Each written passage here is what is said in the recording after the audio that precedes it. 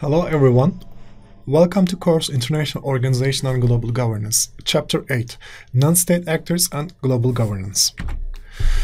At the end of this chapter, you will be able to define the concept of global governance. You can discuss the role of global civil society in global governance. You can classify international non-governmental organizations and evaluate their functions in global governance. You can characterize the contribution of think tanks and pressure groups to global governance. And you can finally appraise the importance of political and bureaucratic leadership in global governance. Dear friends, in this chapter, there are 5 main titles. The first main title is global governance. The second one focuses on global civil society and global governance. The third one focuses on international non-governmental organizations and global governance. The fourth one discusses other types of non-state actors. And finally, the final main title focuses on political and bureaucratic leadership in global governance. Let's start with the definition of global governance. What is governance first?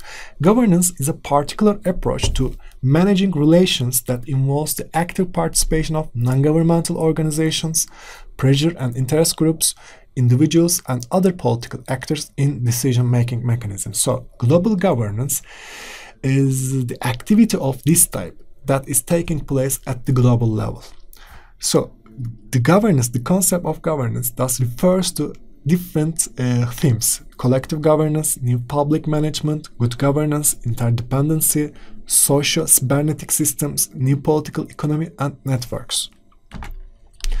What is global civil society then? Global civil society is a concept refers to a global realm where individuals and non-governmental organizations can interact with each other, with international organizations, and with states. So this domain at the global level includes individuals, non-governmental organizations, international organizations, and states.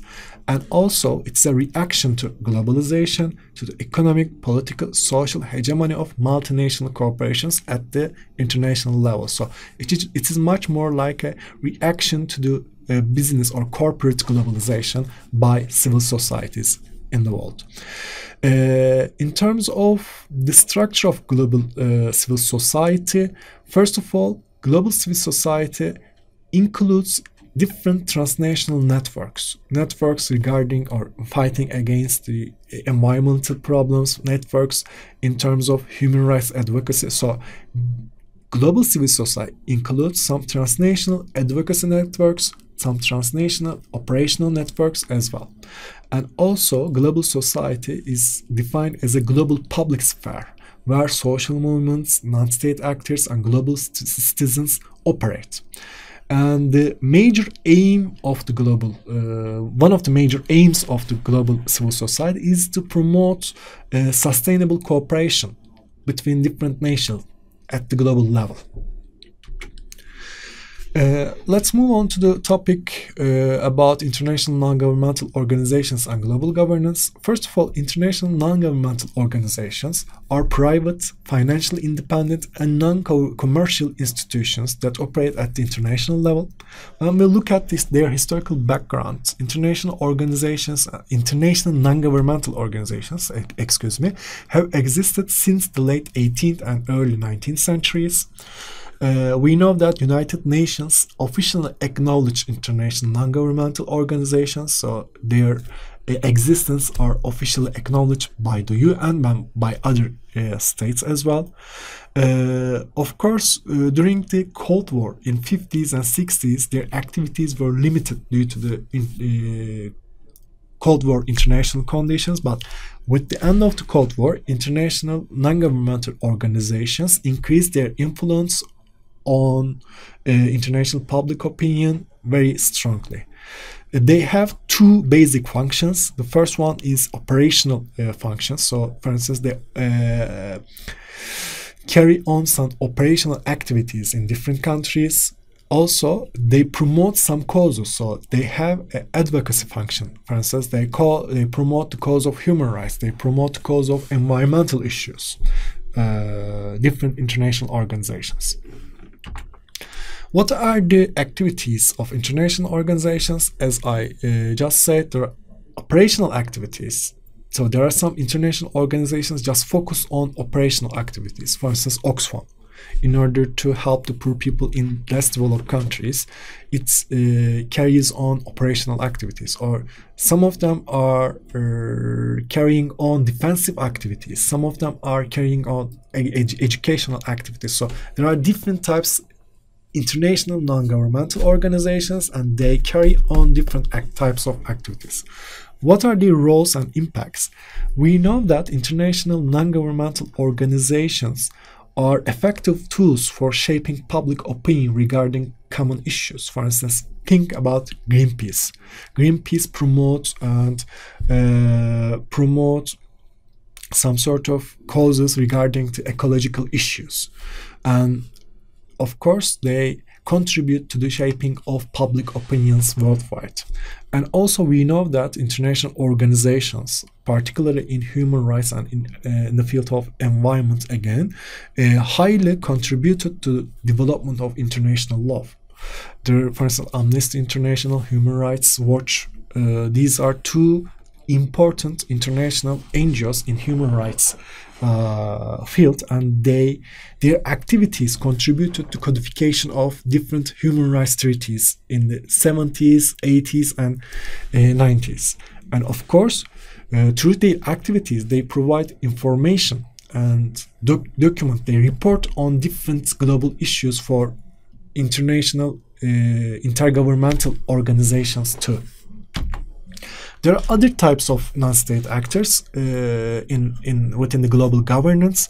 The first type is think tanks. Think tanks are organizations that promote new ideas, that conduct new research, that lobby governments. And basically, we first see the early examples of think tanks in the United States, but nowadays there are thousands of think tanks operating internationally and nationally in different countries and different regions.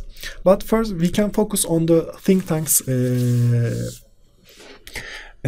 that are located in the United Nations. The first generation of think tanks were seen in late 19th and early 20th century. For instance, the examples can be given like Brookings Institute, Carnegie Endowment for International Peace, Council on Foreign Relations, and Chicago Civic Federation was the first example of the first generation of think tanks. And second generation of think tanks emerged just with the emergence of the Cold War. For instance, RAND is a significant think tank, Rand Corporation is a significant think tank which was established in 1948, associated with the US military, so conducting some research on military and international issues. The third generation think tanks are generally considered as a partisan organization in the United States. For instance, the Center for Strategic and International Studies can be given as an example of the third generation think tanks, which focus on global issues. And the fourth generation think tanks are generally established by former US presidents. For instance, the Center for National Interest was created by US President Nixon in order to conduct research on strategic realism. And also, for instance, there is another example called Carter Center, which was again established by former US President Carter. And also there are some other international pressure and interest groups. For instance, World Confederation of Labor is an organization that brings together like national and international labor unions. Again, the European Trade Union Confederation is the confederation of trade unions across Europe. The Association of European Chambers of Commerce and Industry is an union at the European level of chambers of commerce and industry. It means that it's a union of businessmen organizations at the international level.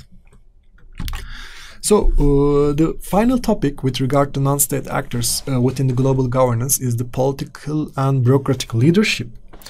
With regard to global leadership in intergovernmental organizations and in non-governmental organizations, we can consider UN Secretaries General. Some UN Secretaries General perform high profiles. They promote different goals, different values at the global level. For instance, think about Kofi Annan. He was a very influential UN Secretary General. He sponsored lots of research, and he promoted lots of new concepts, set agenda, and performed a highly successful profile while he was the Secretary General. And also at the European level, the European Commission, the President of the European Commission, and the High Representative of the Union for Foreign Affairs and Security Policy, again, of the European Union, can be considered influential political leaders at the international level. But there are some individuals who created some foundations, international foundations. They also show influence at the international level. For instance, the Foundation for Middle East Peace, created by Mal Trough in 1979 in order to contribute to the peace process in Middle East, which is an important example of an individual who showed leadership at the global level. And also the elders sponsored by Nelson Mandela, who was a South African leader and who pioneered the process against apartheid. He was a heroic figure, and he sponsored the group of elders which included influential global individuals such as, for instance, Ban Ki-moon, former UN secretaries, or for other influential figures. It was created in 2007 in order to focus on global issues. So these are some important examples of individual leadership in terms of creation some sort of international organizations at the global levels. So in this video and in this chapter, we covered first global governance, and then we discussed the concept of global civil society and global governance, and then we focus on international non-governmental organizations and global governance, and we also consider other types of non-state actors, and finally we discuss the role of political and bureaucratic leadership in global governance. Thank you very much for joining me.